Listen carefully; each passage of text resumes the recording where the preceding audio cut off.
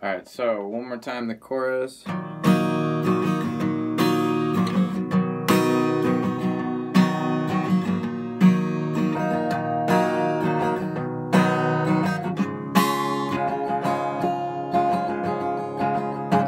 So, I should probably tune your guitar better than this.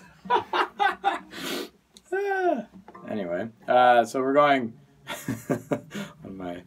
Anyway, okay. E minor twice, C major twice, E minor twice, C major once, and then D major a few more times.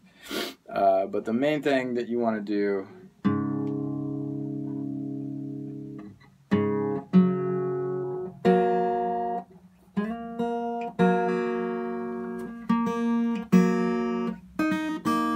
close enough, is this strum pattern. Remember, it's all up, down, up, down, up. Your hand always wants to move like this. Down, up, down, up. And this particular pattern, just practice by itself. On E minor first, just down, miss, miss, up, down, up. That's one time through.